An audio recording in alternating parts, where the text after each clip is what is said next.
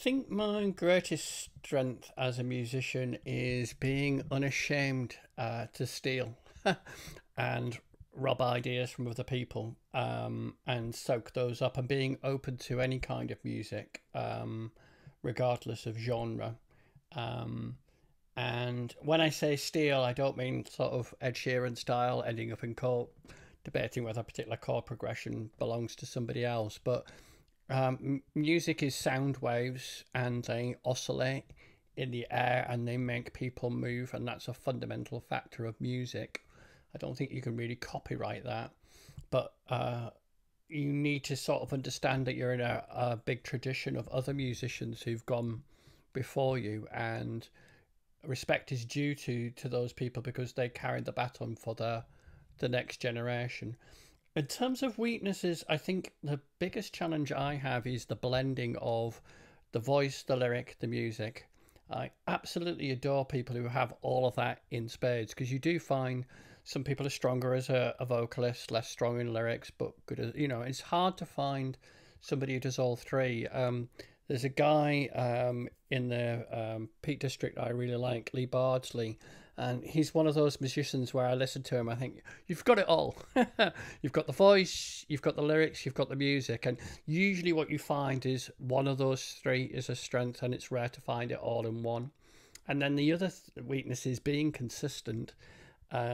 Inspiration is variable, and I look at my own songs and I think that song's better than another song, although I try not to name the songs or tell people, because everybody's got different tastes and will like one thing over another. So I often think being a singer-songwriter is a bit like patting your head and rubbing your tummy. You're being asked to do three different things at the same time and not muck them up. And it's harder than it looks, believe you me. So the next song that is up is called Let Me Down Gently. And I guess everybody at some point in their lives has been given that line, it's not you, it's me. And what you really know is it is really you and it's not them. And so the song was inspired by that situation that happened to me, and me saying to that person out there in the ether, yeah, this I see right through what you're doing here. You're not letting me down gently at all. You're basically telling me the opposite of what you're saying. You can at least do me the courtesy of being honest. So this song's called Let Me Down Gently.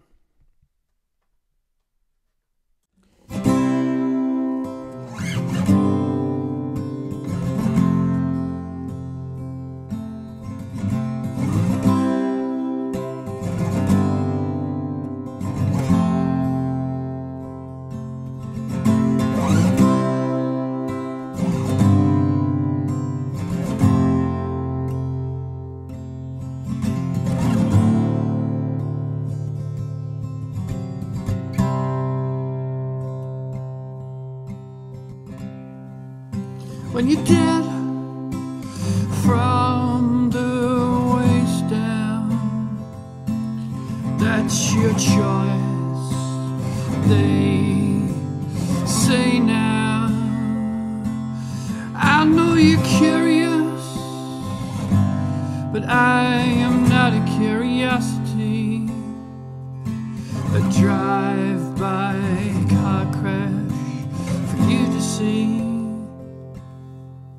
And I know just what you are thinking. Your brain waves like radio I am receiving. It wasn't hard to resist your obvious charms, and I'd be a liar if I hadn't dreamed of you in my arms. It's just that I didn't just come from the farm, and I know I am an acquired taste. There's no need for that to show on your face. I recognize the quality of your fear. Don't let yourself get too close, all be too near.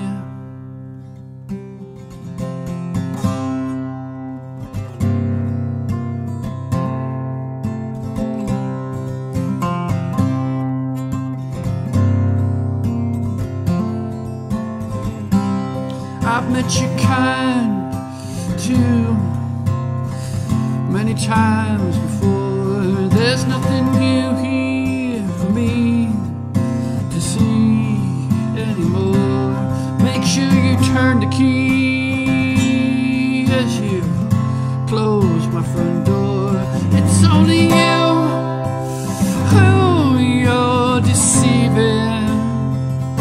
I could have given you something new to believe in, but if you're dead from the waist down, it's either a breakthrough or another breakdown. And I know it's not me, it's you. Yes, I know it's not you, it's me. And I know that it's really me. So don't let me down too gently. Don't let me down so gently.